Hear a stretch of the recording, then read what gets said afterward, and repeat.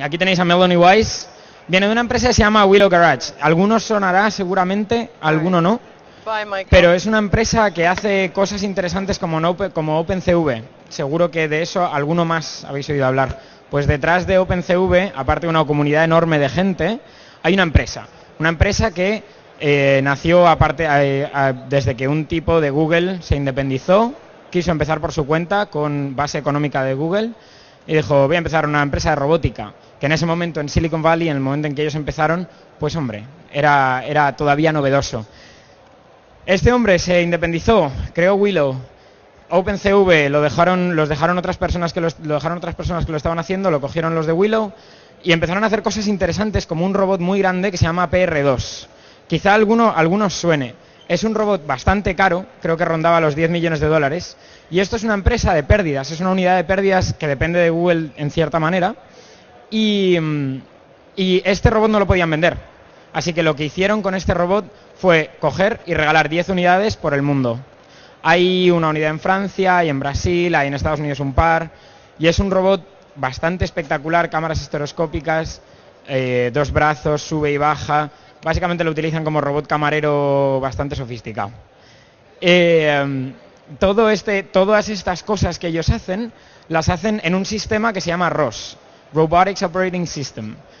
Es un sistema que te instalas en un ordenador y te hace de sistema operativo para todas las unidades que tengas en tu robot. En este caso, vais a ver cómo Melanie os explica las cosas que tiene este robot, que tiene un robot Roomba, un ordenador y un Kinect. Cada cosa que integras en ese sistema forma parte del robot. Tienen SLAM, tienen integración con Kinect, tienen integración con un montón de sensores. Sirve para no reinventar la rueda. Levantad la mano de aquí los que hacéis robots. Quiero ver cuántos hacéis robots. Bien, unos cuantos. Algunos sentís como que reinventáis la rueda cuando hacéis un robot. Porque desde luego esto de programar un microcontrolador de cero y poner el primer if es horrible. Es horrible. Yo al menos cada vez que hago uno, el mío está por ahí, sorprendentemente ha dejado de funcionar hoy, efecto demo. Cada vez que programo algo, falla. Y siento que estoy reinventando la rueda. No puede ser que nadie haya hecho lo mismo que yo antes. No soy tan original. Ni vosotros seguro que tampoco. Esta gente lo que hace es poner todo en un sistema. Y si aprendes a utilizar ese sistema, lo tienes todo integrado. Así que Melanie nos va a explicar cómo funciona este robot, que es una plataforma que han empezado a vender por un precio bastante ridículo hace poquito. Y espero que a partir de ahora, al menos a mí, me han picado para empezar a utilizarlo con mis robots. Espero que a partir de ahora alguno os pique y alguno os instale ROS y empecemos a utilizarlo. Dejadme ver si podemos empezar ya. That's it, Melanie, all yours. Thank you very much.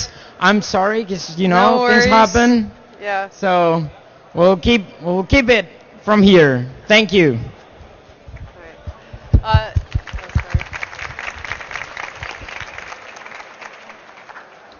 Do you need a microphone? Hello, everyone. Is the sound on? I can't tell. Sí. Okay. Hello, everyone. I'm Melanie Wise. I'm really sorry about the delay. I am really glad to be here, and I've had a great time so far. And I've really appreciated the organizers being gracious hosts. And so today I'm going to talk to you about ROS. Bueno, hola a todos. Muchas gracias por haber venido. Estoy encantada. Siento mucho el pequeño retraso que se ha producido, pero estoy encantada de que me hayan invitado. Gracias a los organizadores de la Campus Party. Hasta ahora me lo he pasado muy bien aquí y vamos a ver si empezamos con la presentación que tenía para ustedes. Okay. So I'm going to start by giving you an overview of what ROS is and some of the tools that you can use on your robot. Unfortunately, it doesn't look like I'll be able to do a live demo with the robot because of network problems. Voy a ver si les puedo explicar algunas cosas sobre el robot y algunas características especiales. Desafortunadamente, debido a los problemas que ha habido de conexión, creo que no podremos hacer funcionar el robot, pero sí que les podré explicar algunas cosas.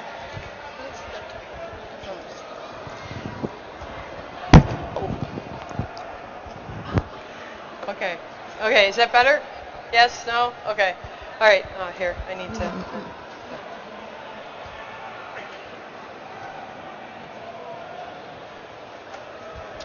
Awesome.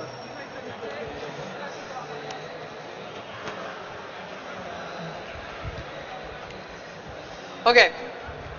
So, what is ROS? ROS is an open source library and tools for doing robotics development. Sorry. Okay. Bueno, ¿qué es el ROS?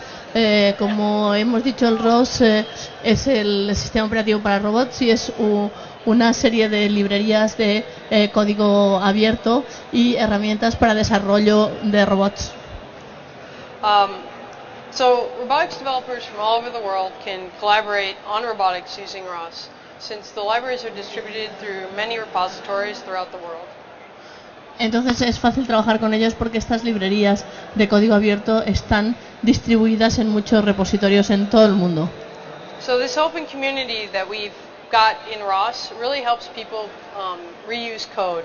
It's very important. Until recently, people weren't sharing robotics code. They weren't talking to each other. And since ROS has come about, people are really starting to talk to each other and collaborate and reuse robotics code. Bueno, antes de existir el ROS era difícil poder comunicarse unos robots con otros porque tenían cosas diferentes. Entonces lo que hemos querido es que en esta comunidad libre de los que nos gusta la robótica podernos comunicar, y con el sistema ROS los robots se pueden comunicar entre sí y se pueden estar en contacto. So this means that someone with a robot in Japan can use the same code as someone in Spain, as the same code as someone in California. Eso quiere decir que alguien, por ejemplo, que construye un robot en Japón puede utilizar el mismo código que alguien que construye uno en California o en España o en cualquier otro lugar del mundo. And the really cool feature about ROS is that it has a commercially usable license. That means that anyone is free to distribute ROS on their commercial robot. Y lo más interesante de ROS es que es una licencia distribuible comercialmente, es decir, que cualquiera puede utilizar ROS y distribuirlo con esa licencia. So here I have a map of the world of the 100 or so repositories that we have throughout the world. Entonces aquí tengo un mapa del mundo con los alrededor de 100 repositorios que tenemos de ROS en todo el mundo. As you can see, we have a wide variety of developers, research institutions, professionals, and even hobbyists. Entonces tenemos todo tipo de participantes, digamos. Tenemos gente que investiga en robot, tenemos organizaciones universitarias y organizaciones de investigación y de todo tipo. So ROS is a fairly young project. It's only about 3.5 years old, but we've had amazing growth.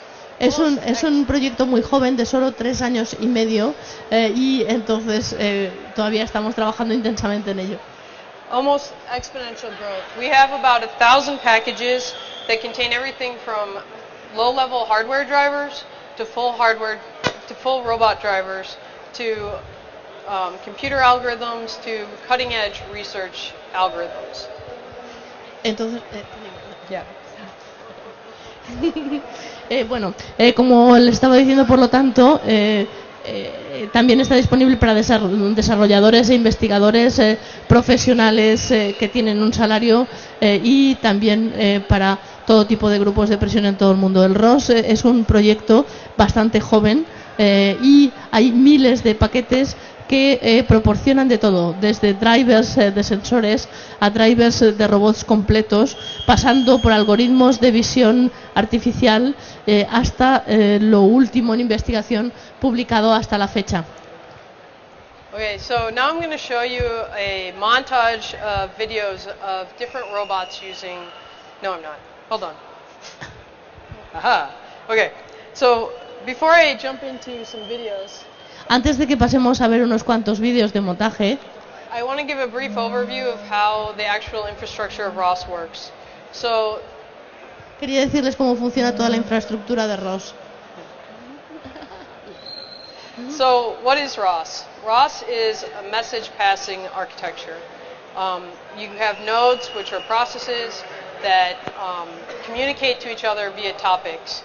And they're all, I guess, controlled or organized through a DNS-like process that's called ROS core. And basically, you pass messages from node to node via these topics. Entonces, ¿qué es ROS? ROS es una arquitectura basada en la transmisión de mensajes que se basa en una arquitectura de suscripción pública anónima. En ROS tenemos nodos que son los procesos y se comunican unos con otros sobre distintos temas que generalmente son, digamos, enchufes de red. Esto significa que los nodos pueden estar en un ordenador o en muchos ordenadores. Para que los nodos se encuentren unos a otros, hay un proceso que llamamos ROS core y que actúa como nombre de servicio y que permite facilitar la comunicación. Great. Okay, so now I'm going to show you a set of videos that really show what ROS is and how people use it on their robots. This is probably going to be very interesting. Entonces vamos a ver ahora una serie de vídeos que nos hablan de lo que es el ROS y de cómo funciona en los robots. Probablemente esta va a ser la parte más interesante. Of course, of course.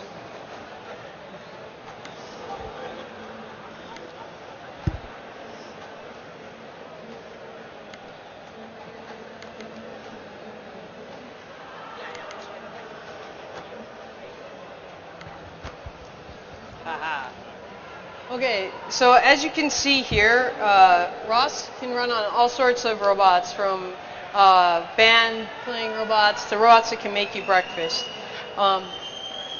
Here it's flipping a pancake. ROS also runs on high-speed acrobatic robots.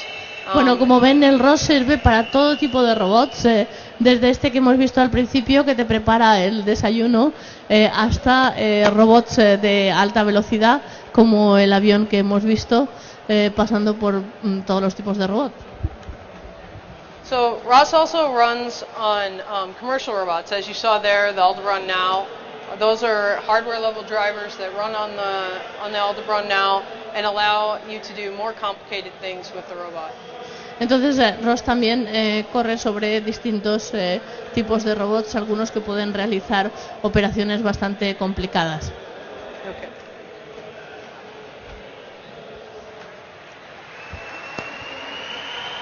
Okay, I shouldn't have hit pause.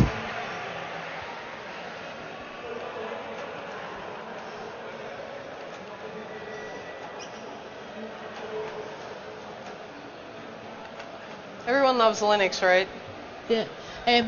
Funciona sobre Linux. Okay. Sorry, everyone. Sabe darle la vuelta a las tortitas por la mañana en el desayuno.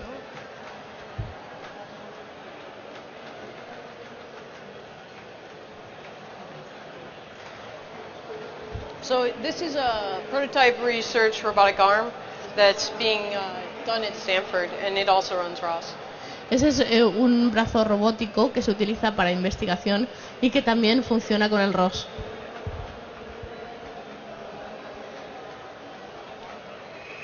So as you can see, ROS also runs on autonomous vehicles, and you can see the breadth of ROS here. It runs on a quad rotor, it runs on a car. También podemos ver la amplitud de usos que tiene. Puede funcionar en un coche, puede funcionar encima de cualquier tipo de dispositivo. And it runs on a surfboard, and it even runs on NXT Legos. Incluso en una tabla de surf y también lo vemos aquí. NXT Legos? Yeah. En Legos, por ejemplo.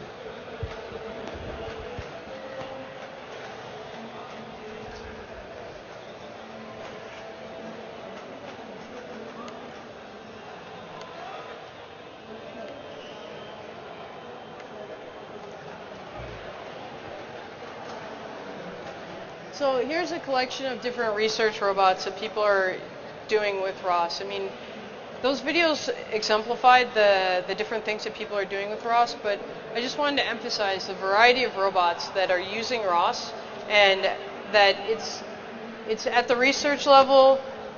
Estos son robots a nivel de investigación, entonces he puesto muchos diferentes porque lo que quiero es enfatizar la cantidad de cosas diferentes y de robots diferentes que pueden correr sobre el ROS también en investigación. Entonces, como hemos visto en los vídeos, hay ejemplos muy diferentes y quería mostrar la gama tan amplísima que hay de robots de investigación. It's also at the commercial level. All of these robots are sold commercially to anyone who's welcome to buy it. And especially that robot right there in red is actually made here in Valencia. Which one? The one in the top, the red. The red. Entonces, estos son robots comerciales que están a la venta, que cualquiera que se lo pueda permitir se lo puede comprar, y concretamente el rojo que nos acaba de señalar, ese se fabrica en Valencia.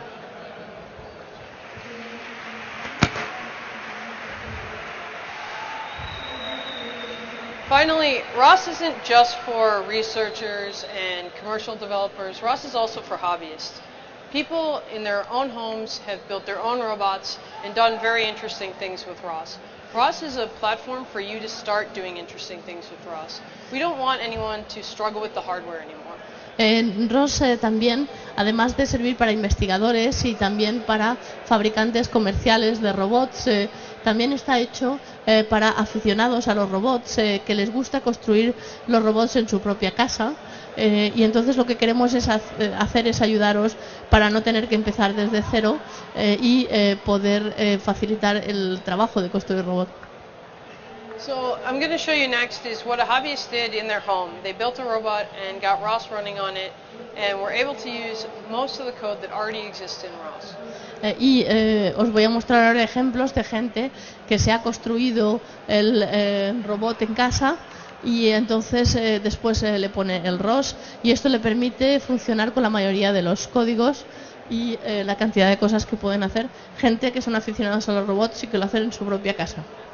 So here the hobbyist built this robot called PyRobot, and it uses a small sonar sensor on the front to sweep back and forth, and it takes that data and integrates it into the ROS navigation library so that it can do autonomous navigation without hitting obstacles. Entonces este se llama PyRobot o PyRobot y es un robot que está hecho para ir hacia adelante y hacia atrás.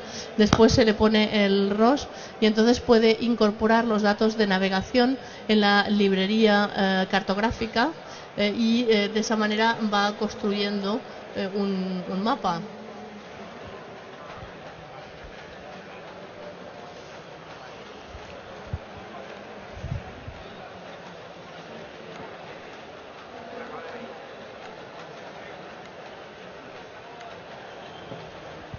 Finally, about 3 months ago, the robotics community was kind of rocked. I mean, the Kinect came out.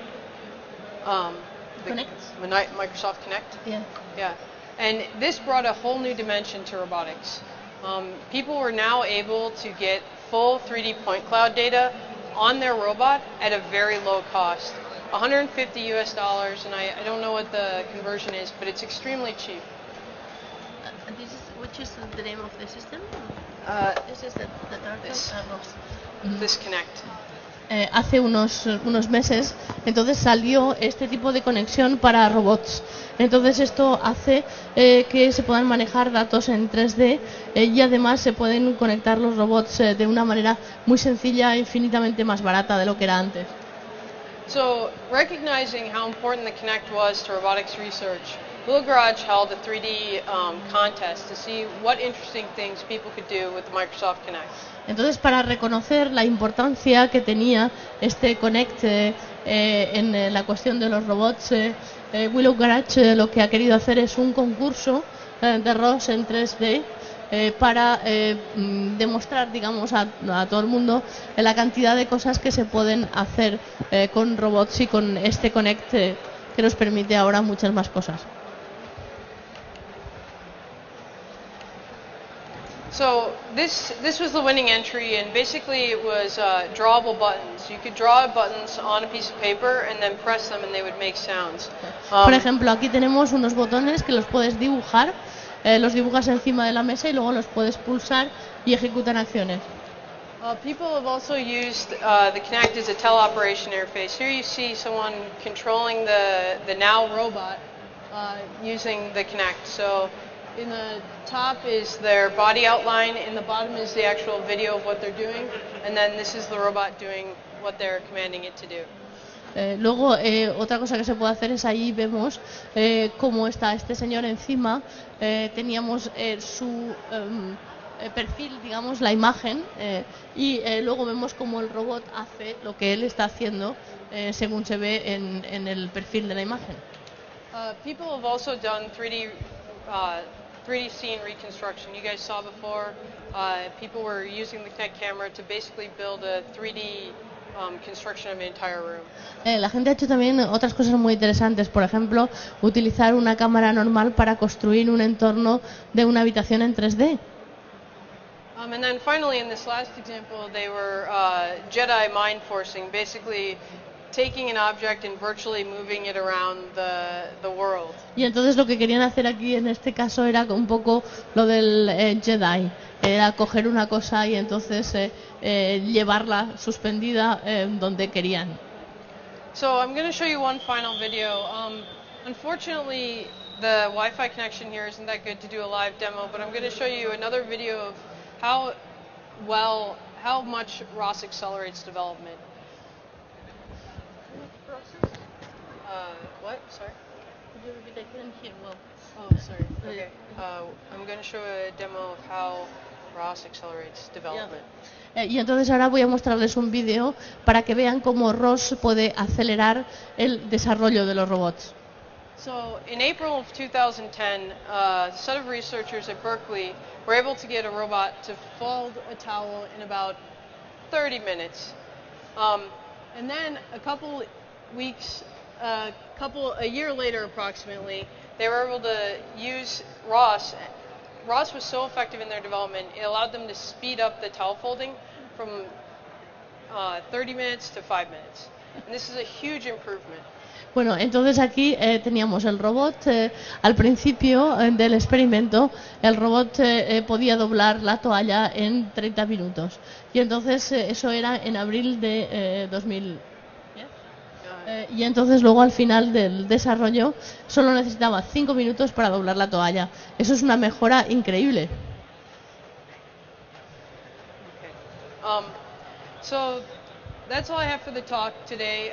If anyone has any questions for me about ROS, I'm really welcoming to answer them. I'd love to hear your questions or your thoughts. If anyone's actually used ROS, that'd be great to hear. Entonces ahora me gustaría responder a todas las preguntas que tengáis. Me gustaría que me hicierais muchas preguntas y también me gustaría saber si hay alguien que ya conoce el ROS y alguien que lo esté utilizando o lo haya utilizado ya y cuál es su experiencia.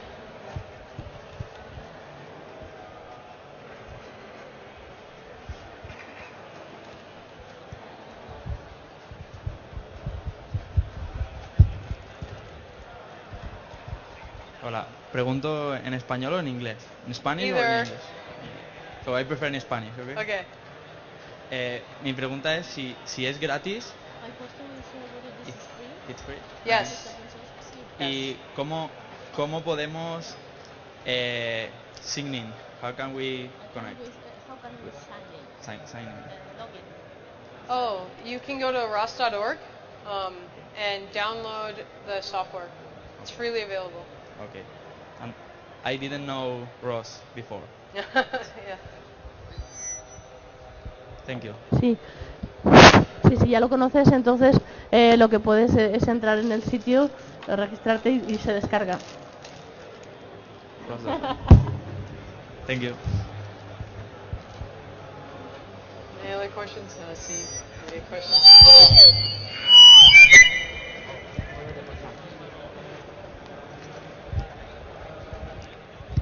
Vale. ¿Sí? Vale. Yo, por ejemplo, no tengo experiencia con robots y me gustaría iniciarme.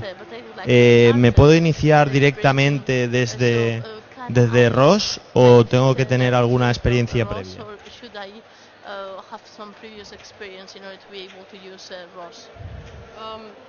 I would say that the most I would say that the most important thing you need to know to use ROS is Linux. Yo diría que lo más importante que necesitas para poder utilizar el ROS es conocer muy bien el Linux. But from there, we've built a platform like this, Pero a partir de eso hemos construido una plataforma como esta that allows people who have almost no hardware experience with robots but are programmers to get started right away.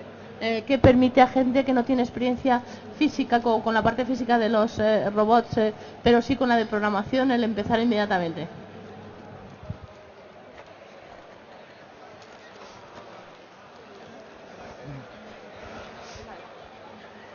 ¿Dónde? Hola. Anyone else questions? Hola. Sí, hola. Quería saber dónde se puede buscar la compatibilidad con los periféricos drivers. ¿La Compatibilidad con los drivers y el ROS. Where can you find the types of compatibility between the drivers and ROS? Which drivers are compatible? For example. There's about 2,000 different packages in ROS, and many of them are hardware drivers. Hay unos 2.000 paquetes de ROS y la mayoría son drivers. And the best way to find out whether ROS, your hardware is supported by ROS is to go to ros.org and search for the hardware name. Y la mejor manera de saber si tu paquete está soportado es ir a ros.org y entonces allí buscar. But many of the popular robotic drivers are supported. Pero la mayoría de los drivers robóticos están soportados por ROS. So sonar sensors, laser drivers, your PS3 joystick. This is important. Por ejemplo, es importante. The Kinect, El Connect. Yeah, so there's a lot of the things that you would definitely go out and buy, we have drivers for. La mayoría de las cosas que se pueden comprar, nosotros tenemos drivers para ello.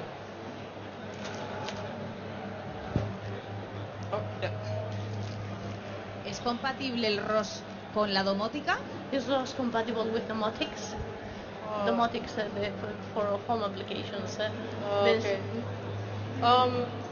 Well, I would say that if someone's written a driver for it, yes, but I mean I've never written a driver for domotica, but there may be someone who's written code or drivers to support it.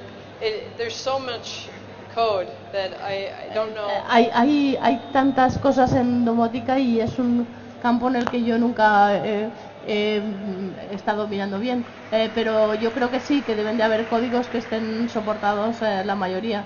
Lo que pasa es que es un campo en el que precisamente no he entrado mucho. But I would say that ROS is probably a good library set for doing home automation. ¿Cómo? Home automation is domotica. Yeah. Pero seguramente el ROS es una buena manera de hacer domótica y aplicaciones domésticas.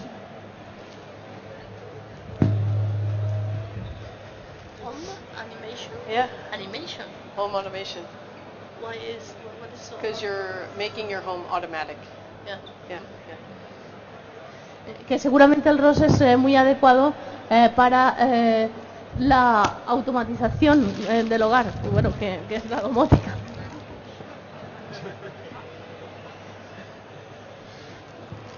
Hola. Yo estoy utilizando Kinect para hacer detección de gestos. For gestures recognition. Yes, some people have written libraries for doing gesture recognition. Hay gente que ha escrito librerías para eso, Vale. sí. Actualmente estoy utilizando un programa llamado FAST. I'm using a program which is called FAST with two A's, double A. Es un programa que está por encima del OpenCV, basado en el OpenCV. Which is based on OpenCV. Oh. Vale. Y tiene unas funciones que te permiten fácilmente detectar gestos. Entonces, they have some functions that allow you to very quickly capture gestures. Okay, so So Willow, wait, hold on. Willow Garage actually supports the OpenCV project. We're the main funder behind OpenCV. Willow Garage de hecho soporta el proyecto 6CV porque nosotros estamos detrás de ellos detrás de ese proyecto desde el principio apoyándolo. And OpenCV is very heavily integrated into ROS. Y entonces OpenCV está integrado en Willow Garage de forma muy importante, muy intensa. Entonces, ¿recomendarías la utilización de ROS para la detección de gestos? Would you recommend ROS for gesture detection then? Well, I would say that ROS would actually be a good set of libraries to do development in because we have a lot of tools that come along with I guess, prototyping. Yo creo que sería interesante porque ROS tiene una serie de librerías que contiene un conjunto de datos muy importante para prototipado y entonces eso puede ser muy útil.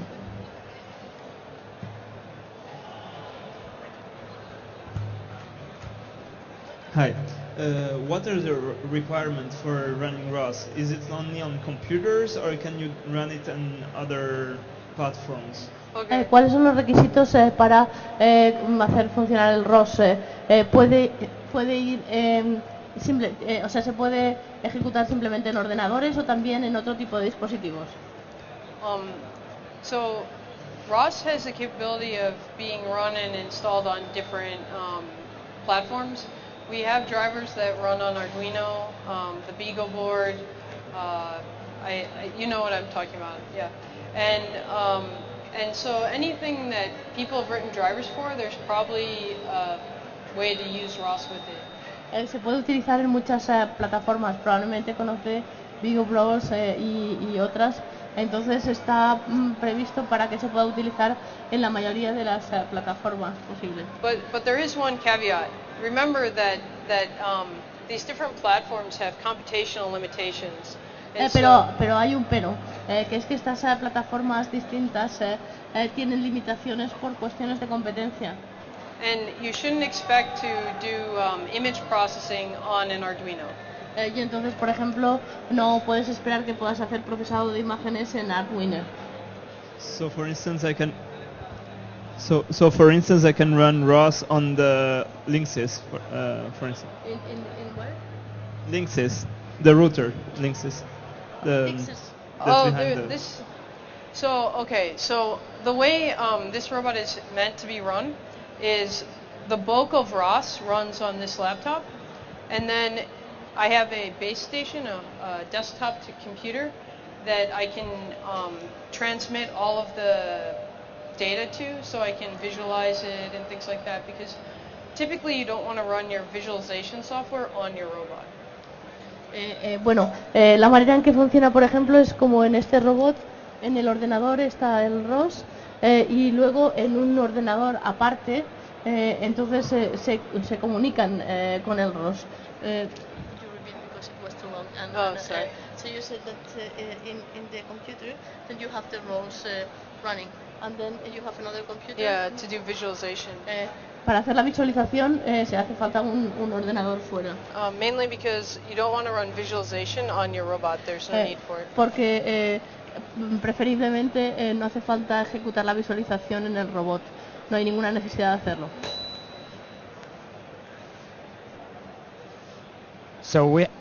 Can you hear me? Yeah. So we have someone from Twitter saying, is ROS compatible with KNX protocol? KNX? Does anyone know what KNX protocol is? ¿Alguien sabe cuál es el próximo protocolo de KNS? KNX. ¿Alguien conoce el protocolo KNX? Is that domotic protocol? Oh, domotic. If someone wrote a ROS wrapper for it, yes. So basically, all of the libraries in ROS, if they have custom protocols, people typically write a wrapper, like a C++ or Python wrapper. Si tiene protocolos adrede, sí, porque es un producto de domótica. Entonces, las librerías del ROS están configuradas de manera que si alguien tiene un protocolo específico, puede escribir They write a wrapper. Un wrapper. In Python or C++. Sorry? Python or C++, their languages. En los diferentes lenguajes. To communicate from the device driver to ROS. En el lenguaje adecuado para comunicarse con el driver y el ROS.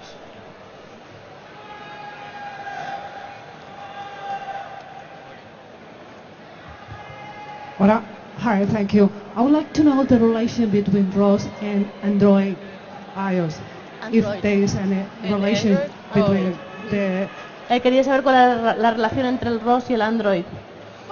Recently, we actually just released ROS Java, which is meant to run on Android. Recientemente hemos estado trabajando en un ROS Trevo que es para trabajar en la versión Android. And this is a collaboration between ROS and Google. Y es una colaboración entre ROS y Google. To put, I guess, ROS on Android platforms, so you can control this robot with your cell phone. De manera que puedas controlar, por ejemplo, este robot con tu teléfono móvil. Sorry? Also with Apple, with the operation system. So no one has taken the time to write an API for iOS. Hasta ahora nadie se ha tomado el tiempo necesario para escribir un API para el ROS. Sorry, what? API. iOS, Apple's. En iOS, en el sistema operativo de Apple. Also, you say you have a competition for Kinect, a Kinect competition. Is it still right now? No, it ended about 4 or 5 months ago. It was. El concurso de Kinect acabó hace 5 o 6 meses. Hello. So, regarding your business model, how are you planning to make money out of this? I mean, if even the commercial license is for free, so what's your idea? Just to get into the market? En el aspecto comercial está preguntando que, dado que es gratuito, entonces, ¿de dónde piensan sacar los fondos para que funcione? Porque normalmente los fondos se sacarían de la venta de las licencias. Right now, Willow Garage's business model is to accelerate robotics. Actualmente el modelo empresarial de Willow Garage es acelerar la robótica. And ROS is a big part of that. By getting everyone collaborating and using ROS, we can get robotics happening faster, as you saw in that video. Y ROS es una parte muy importante de ello. Entonces, si conseguimos que la gente participe y utilice mucho el ROS, podemos acelerarlo mucho más rápidamente. Y entonces esa es una de las razones importantes. And once the industry has grown enough that it could support, making money, then we intend to be a player in it. But right now there isn't much space in robotics. So for the time being, it's like Android for the cell phone market, right? Y entonces, pues cuando ya digamos que la sociedad o esté preparado, digamos, el ambiente para que la robótica se pueda considerar un negocio, entonces nosotros sí que pensamos ser uno de los actores importantes. Mientras tanto, pues nos estamos preparando para acelerarlo. So what did he ask before? He said that you can, for instance, make prototyping and get money out of it. Yeah. I mean, the whole point is to create the industry so we can become players in it. Bueno, la cuestión fundamental para nosotros es que la industria, que el sector crezca mucho, porque entonces nosotros podremos ser uno de los grandes interlocutores ahí. Hi, I work in education and I would like to know what is the cheapest hardware platform that you can run ROS on. Está preguntando cuál es el equipo más barato sobre el cual se puede ejecutar ROS. That's a difficult question because what do you want to do with that hardware? Esa es una pregunta difícil porque ¿qué es lo que quieres hacer con ese equipo? I work in secondary education, so it'll be basically an introduction to robotics. So introduction, just. So he's working as a teacher in secondary education. So he wants to show the students what they can do in robotics as an introduction, so to wake their interest. Okay. I would say that this platform, just to give you an idea, this is the TurtleBot, and it costs about $1,200 US, 800 euros. Okay. Bueno, pues es que está diciendo que es profesor de secundaria y entonces que le gustaría tener una manera de demostrar y de despertar el interés en los alumnos. Ella está diciendo que este robot, por ejemplo, cuesta unos 800 euros, $1.200. And that includes the laptop and a gyro and the Kinect, all of this integrated with software for doing interesting things. Incluido el ordenador, el Connect, todo, y el software para hacer cosas muy interesantes. But you can also buy Arduinos, and Arduinos cost about $100, and you can use that with ROS also. Y también se puede comprar un Arduinos que solo cuesta unos $100. But it depends on what you find interesting and what would capture your students' imagination, because there's lots of selection. Pero depende de lo que se considere interesante y lo que le parezca que puede captar o desarrollar la imaginación de los alumnos. And as a point, people are already teaching classes with the TurtleBot. Y hay gente que ya está dando clases con el robot Tortuga.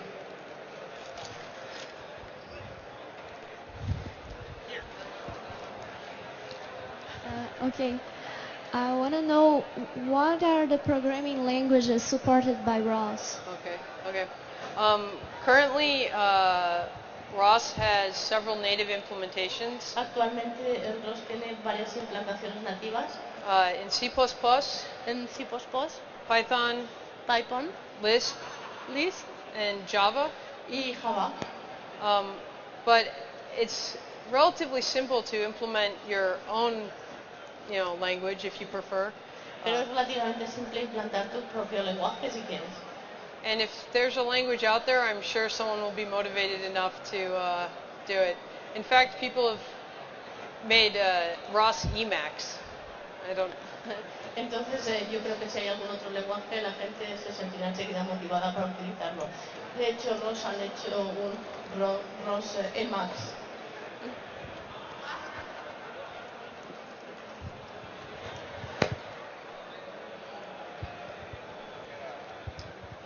Los algoritmos de visión implementados en ROS hacen uso de las unidades de procesamiento gráfico utilizando el lenguaje. Más así. Perdón. Los algoritmos de visión implementados actualmente en ROS. The vision algorithm which have been implemented through ROS. Hacen uso de las GPUs, de las unidades de procesamiento gráfico. La triple U. GPUs, using language programs like CUDA or OpenCL. Well, I'm not completely sure because it's not my expertise, but I think there are GPU libraries within OpenCV. No estoy completamente segura porque no es mi área de especialización, pero creo que hay librerías GPUs. Yeah, and probably also in PCL, but I'm not completely sure. Pero no estoy totalmente segura. But do you PCL perception, point cloud perception? Yeah.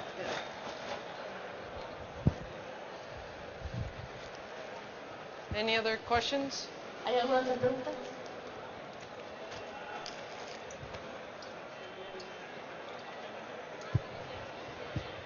Quería preguntarle cuál fue el motivo del alto coste del primer modelo de robot que usó ROS. El robot de los $3 millones. There was a robot worth $3 million. Why was it was the robot so expensive? Which robot? Do you know? Peer 2 cost $400,000. El R2 costaba $400,000. No worries. The reason Peer 2 is so expensive is because it's a very robust platform. La razón de que fuera tan caro es porque es una plataforma muy robusta. And it contains a lot of expensive sensors. Y contenía muchos sensores muy caros. If you look at some of the cost of the sensors, some of the sensors cost upwards of $4,000. Había sensores que costaban más de $4,000. And robots are expensive to make. Ask anyone who has built a robot, and they will tell you how expensive it is. Y construir un robot no tiene por qué ser tan caro. Pregúntale a cualquiera que haya construido un robot y te dirá lo caro que es. typically, when people start making a robot, they say, "Oh, I'll buy this, I'll buy this, I'll buy this." Cuando la gente empieza a construir un robot, empieza a decir, o compraré esto. And maybe they're $50 each. Y quizá valen $50 cada uno. But by the time you're done, you've spent a couple $1,000s. Y para cuando has terminado, te has gastado un par de miles de dólares. So, I mean, the PR2 is a platform. It has 2 servers in it, full servers with 24 gigabytes of RAM. I mean, el PR2 es una plataforma muy sólida. Tiene 2 servidores con 24 gigas. It's a serious computational machine, in addition to having lots of sensors. Es una máquina de competición, de concurso muy importante, además de tener una enorme cantidad de sensores. Okay, thank you very much. Yeah.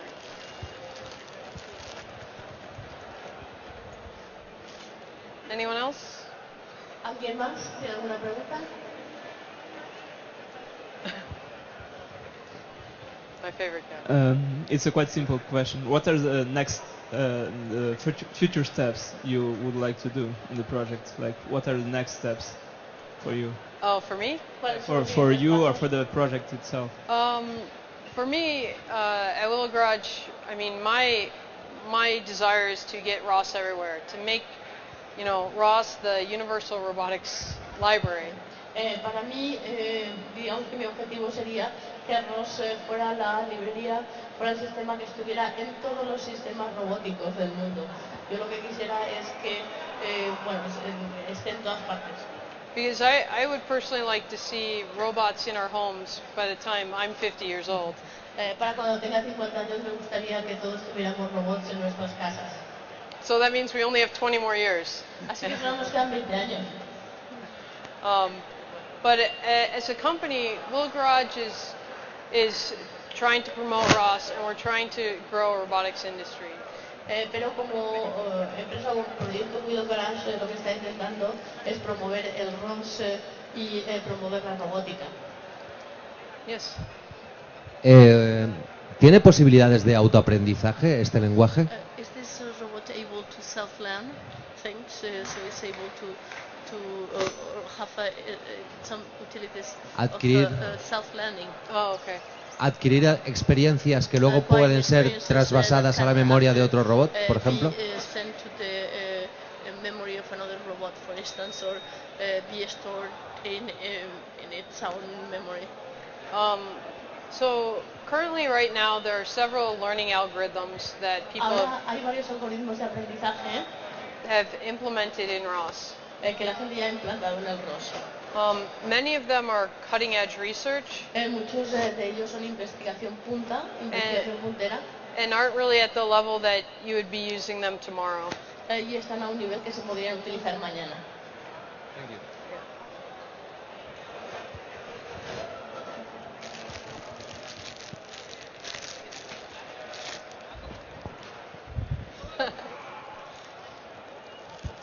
Más preguntas. ¿Nadie más? Yo creo que hemos tenido suficientes aún así. Bueno, muchas gracias por todas las preguntas. Melanie, thank you very much for everything. I think it was good enough, huh? Enough questions. ¿Tenemos más? No tenemos más. No tenemos más tortugas, lo siento, demasiadas preguntas. So, thank you everyone. Thank you the people there with the camera. Thank you Melanie for everything. Y si vais a estar por aquí, chicos, el robot estará funcionando seguramente después, lo van a poner a funcionar, estaba funcionando antes de subir al escenario, no os preocupéis por eso. Melanie va a estar toda la semana, incluso va a ser jurado de una de nuestras pruebas. Me acaba de decir que hará demostraciones después, porque funciona, de verdad que funciona además muy bien, teníamos una demo muy divertida preparada. Y nada, chicos, muchas gracias por todo y gracias por venir.